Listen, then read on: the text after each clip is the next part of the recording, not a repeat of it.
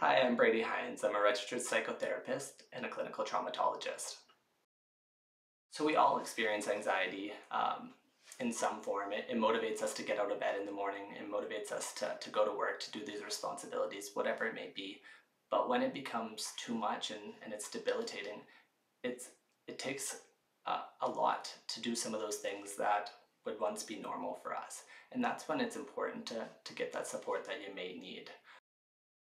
Every client is unique for sure, but it's important that we always start with some stabilization. And so developing some coping skills, making sure we have that stable path and foundation before we rock the boat and dig into some of that deeper trauma, okay?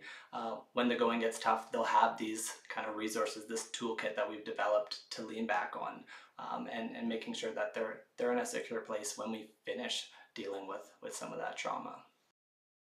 Some people come in to get some support and they don't even realize that some of these things that they've experienced have been traumatic to them, that they've been pushing things down and internalizing them, and it's slowly building and building and growing into something much bigger than it maybe would have been had they addressed it at the time.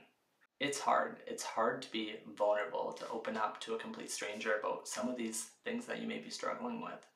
But if you continue to hold this in and internalize it, growth can't occur.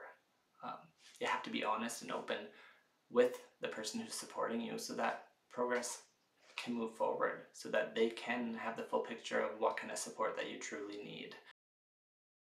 We're doing things until we feel great, and then because we feel great, we stop doing some of those things that helped us to get to where we were. And so it's important for us to be consistent with our actions. And I know it sounds overwhelming to think that we're going to create this toolkit and these are things that you need to do for the rest of your life. But it's important for you to continue to check in with yourself on a weekly basis to see how things are going. If things aren't going great, what is one change that you can make? More often than not, that first step, it's the hardest. And after that, you get some momentum. You can push forward and you become more equipped to handle some of these difficult situations.